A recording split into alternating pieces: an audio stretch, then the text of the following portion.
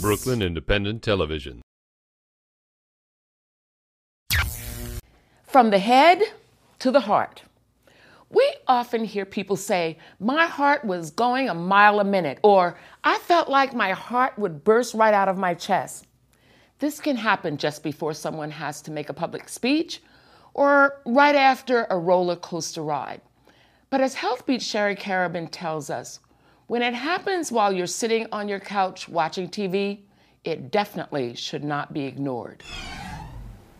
Any arrhythmias, any extra beats, skip beats, palpitations, anything of the like? None at all. 64-year-old Diker Heights resident Eugene Mazzola has tachycardia. Simply put, that means his heart beats faster than what's considered to be normal, somewhere between 60 to 100 times per minute when a person is at rest. It could be a normally rapid heartbeat or an abnormally rapid heartbeat. And the abnormally rapid beats are classified into what we classify as arrhythmias. Dr. Peter Rouvelas is a cardiologist and an attending physician at NY Methodist Hospital in Brooklyn. He's the doctor that diagnosed Mazzola's condition. Could you take some deep breaths right now? Folks, for instance, are allowed to have a rapid heartbeat that is normal. In other words, if you run, if you're anxious and nervous, if you're very hot or very cold, your heart will beat faster. Come, let me check your pressure. When you have arrhythmias or abnormal heartbeats, they tend to originate from different segments of the heart that they shouldn't. And obviously, they cause someone to be symptomatic besides feeling pounding or that rapid heartbeat. They can feel dizzy, they can be short of breath, they can have chest pains. Perspiration, uneasiness, very, very frightened, and just a general feeling of not well-being. In Mazzola's case, he was diagnosed with an abnormal arrhythmia about 7 years ago after a frightening incident. I was driving when it was happening to me, and I was just about to pull over and go to a fire station and tell them to get me to a hospital.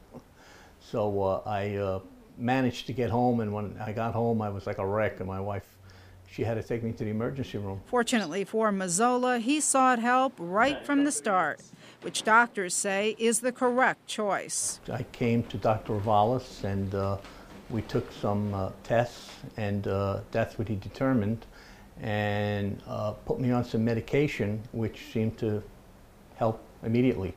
There are different ways to diagnose the condition. Most can be done right in the doctor's office. Just taking their pulse, sometimes you can tell. You can tell whether the rhythm is regular, whether there's skips or extra beats, pauses.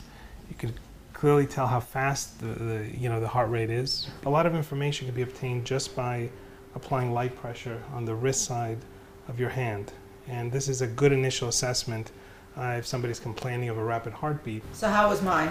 Yours was excellent. Excellent, excellent. There are a host of other tests as well. Obviously, doing a cardiogram, we could do something called a rhythm strip, where we actually look at the rhythm itself, just a prolonged assessment of the rhythm of the heart. We could do monitoring, which could be overnight, 24-hour monitoring, where a patient wears a device.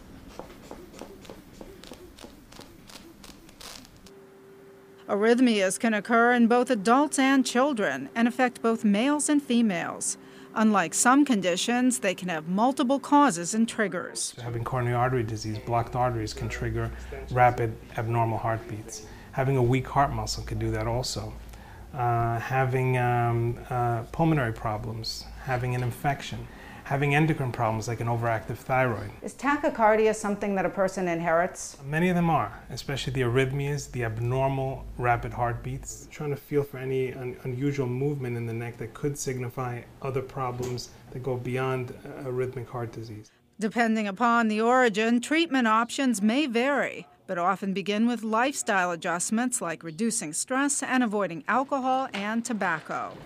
Excessive drinking obviously can affect the heart and affect a rapid heartbeat in many ways. It could lead to dehydration. It could weaken the heart muscle, and by doing that, the heart can be at risk of many types of arrhythmias and rapid heartbeats. Smoking in and of itself definitely is a stressor. It has, obviously, tobacco has a number of dangerous chemicals. I don't smoke. I don't drink. Maybe I overindulge when I eat, but that's about it. Gene, perfect. It looks like you lost some more weight this month. Excellent, I'm running excellent. an extra mile. Then obviously there's pharmacologic treatments. There's a multitude of different types of medicines that will either serve to break the arrhythmia, to abort it, or to slow down the rate so that the heart is not beating as fast. And most importantly, if you can treat the underlying cause, if you have a clear precipitating cause and you treat it, that sometimes terminates an arrhythmia also. And then there's more advanced and invasive treatments. As long as I take my medication as prescribed, which in my case is 3 times a day, I don't have a problem at all. For others, the solution might be more complicated or perhaps simpler. Either way, it's important to find out. Most abnormal fast heartbeats tend to be dangerous, and if not treated appropriately, if not managed appropriately, could cause further problems. Clearly, they could damage the heart.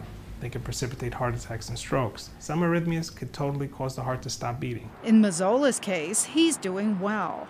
Your pulse is regular, and I'm glad that you're continuing to do well on our present medications. Thank you. For Healthbeat Brooklyn, I'm Sherry Carabin. Follow us on Twitter at BK Independent TV.